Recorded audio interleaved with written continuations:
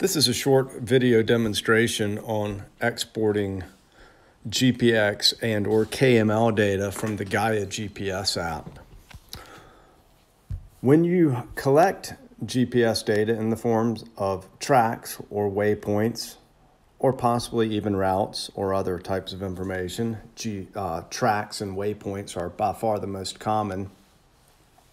They're stored or saved under the bottom toolbar with the saved folder, 4 buttons over to the right. If I tap the saved folder at the bottom of the map, you'll see that it brings up the saved area, and if you look in the upper left, it's currently filtered by folders.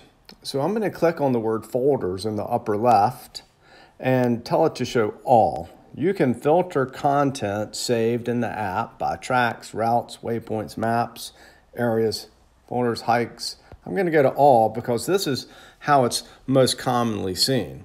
And so if you scroll through this, you'll see a lot of information that is not in a folder. So I've been GPSing some things just to have some content here not organized in folders so we can make a few points and talk about some of the nuances of how this works. So my photo is a photo tagged with coordinates here. We can look at that. This is my a little shed, and really what I was taking a picture of there is the pretty dogwood.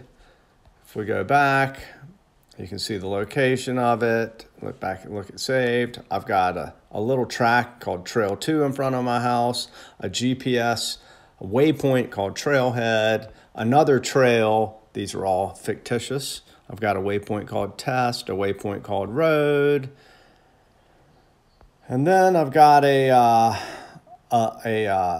track, a blue track there called 17 Beaver Point Park, and then I've got a folder. So the point I wanted to make was it's valuable to create folders and organize your content by folder. So this folder has lots of information in it based on one GPS session.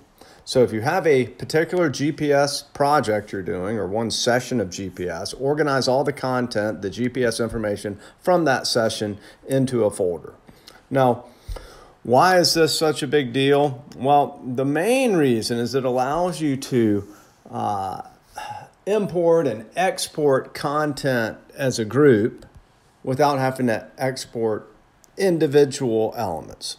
So for instance, if we wanted to, all these items that are not in a folder, you can open the item, click on the action menu there, and you can export. But you have to export items individually that way.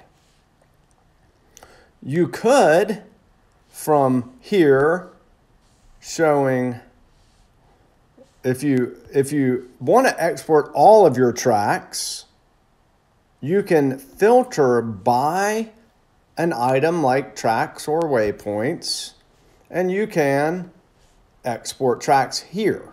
If you export tracks here, I clicked this action item in the upper right, the 3 horizontal dots.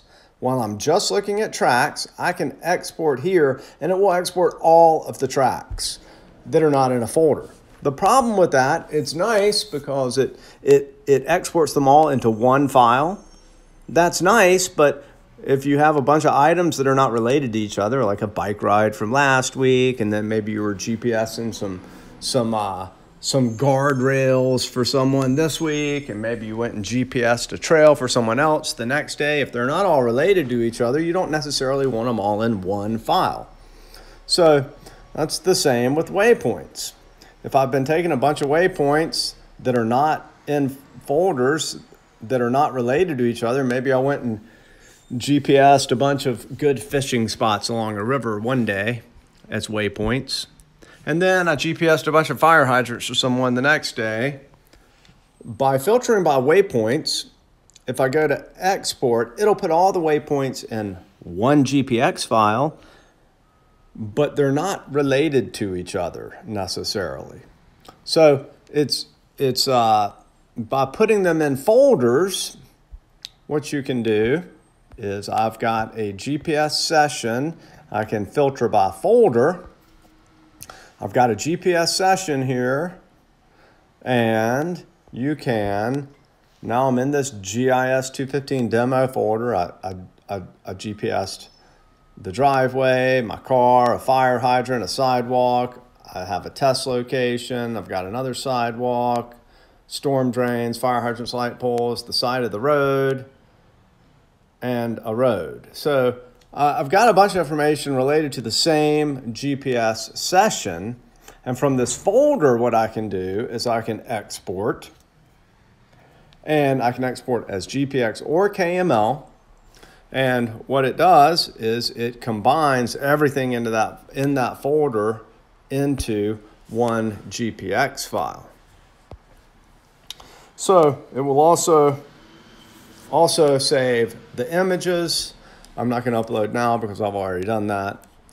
Something to note about the images, and when you take a picture while you're GPSing and it tags that picture, it geo-references or geolocates that picture on your Gaia app based on the lat long of the picture. When you export the GPX file, it will export the pictures with it, but when you open the GPX file in some other program, or if you convert it to a shapefile and open it in Esri ArcGIS, the points are no longer connected with the photos, or the photos are not connected with the points. You'll see the waypoints, but you can't click on a point and see the photo. If you want a file that allows you to do that, you can export from Gaia to KML. And what the KML file will do is it will save it from keyhole markup language to a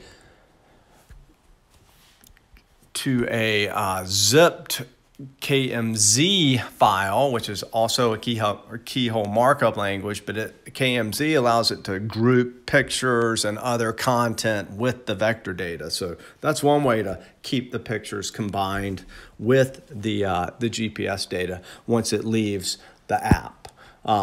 So one disadvantage of doing it this way is it combines your waypoints and your lines into one GPX file.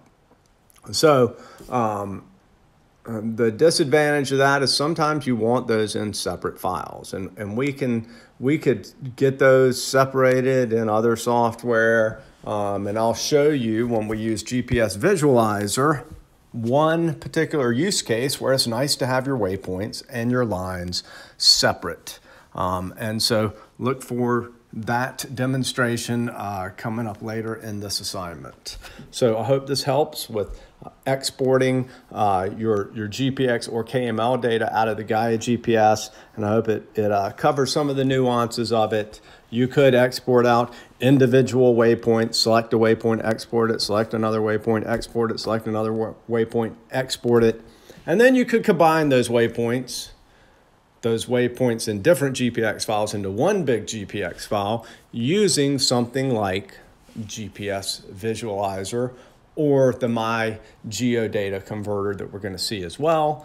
So there's a lot of, again, nuances to it, and there's ways to combine files that aren't combined. There's ways to separate files that are not separated, but a lot of it has to do with your workflow, your project, what you're trying to achieve, and your level of experience. And you'll learn about it the more you do it.